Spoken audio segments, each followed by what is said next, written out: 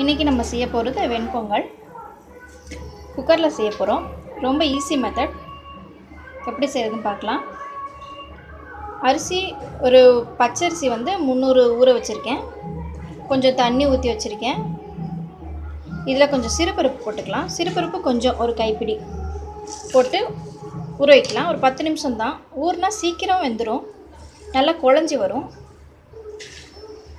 தேவையானது இஞ்சி தட்டி வச்சுருக்கேன். கட் பண்ணுறதை விட நீங்கள் தட்டி போட்டு பாருங்கள், அதோட ருசியே தனியாக இருக்கும். கருவேப்பிலை, மல்லி, மிளகு, ஜீரகம், பெருங்காயத்தூள்.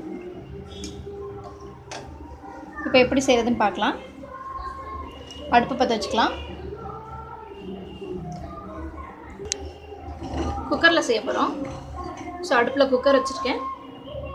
கொஞ்சம் எண்ணெய் விட்டுருக்கேன். எண்ணெய் விட்டுட்டேன். இதில் ஒரு ஸ்பூன் நெய் விட்டுருக்கேன். முதல்ல நம்ம என்ன போட போகிறோன்னா மிளகு ஒரு ஸ்பூன் போடுறோம். அது வெடித்து வரட்டும். வெடித்து வர ஆரம்பிச்சிருச்சு. சரிக்கு சமமாக ஒரு ஸ்பூன் ஜீரகம் போடுறோம். ஜீரகம் ஒரு ஸ்பூன் போடுறோம். ஜீரகம் கருகுறதுக்குள்ளே நம்ம இஞ்சி போட்டுடணும். தட்டி வச்ச இஞ்சி போட்டாச்சு. இப்போ இது தாளிக்க என்ன ஆகும்னா, இஞ்சியோட ஃப்ளேவர், அந்த ஜூஸ் இருக்கு இல்லையா, எண்ணெயில் இறங்கி வரும். அதுதான் உங்களுக்கு இப்போ டேஸ்ட் கொடுக்க போது. உடம்புக்கும் நல்லது. இஞ்சி கொஞ்சம் வதங்கட்டும்.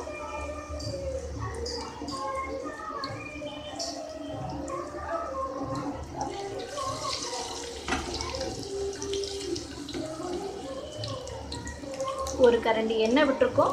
ஒரு ஸ்பூன் நெய் விட்டுருக்கோம். மிளகு, ஜீரகம் ரெண்டும் ஒவ்வொரு ஸ்பூனு, தட்டின இஞ்சி போட்டிருக்கோம். இப்போ நல்லா இஞ்சி ஃப்ளேவர் வந்துடுச்சு. இந்த டைமில் நம்ம இப்போ தண்ணி ஊற்ற போகிறோம். நான் இப்போ 300 பச்சரிசி எடுத்திருக்கேன்.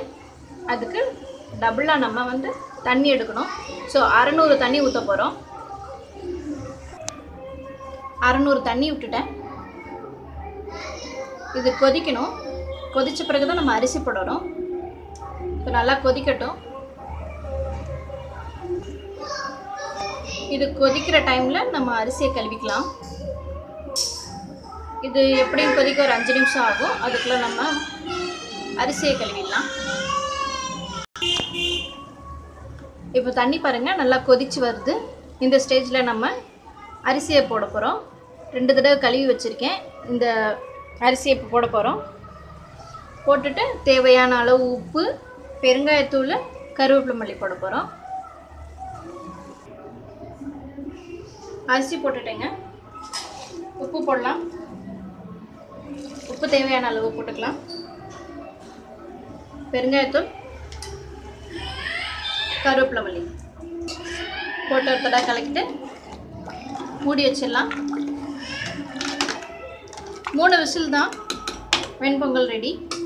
3 விசில் வச்சிடலாம். இப்போது பாருங்கள், வெண்பொங்கல் ரெடி ஆகிடுச்சு. 3 விசில் வர வச்சுருக்கேன்.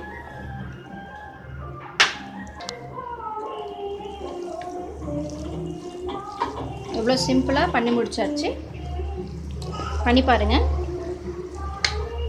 செஞ்சு முடிச்சுட்டு சாப்பிட்டு எனக்கு கமெண்ட்ஸ் பண்ணுங்கள். என் சமையல் பிடிச்சிருக்கவங்க சப்ஸ்கிரைப் பண்ணுங்கள். தேங்க்யூ.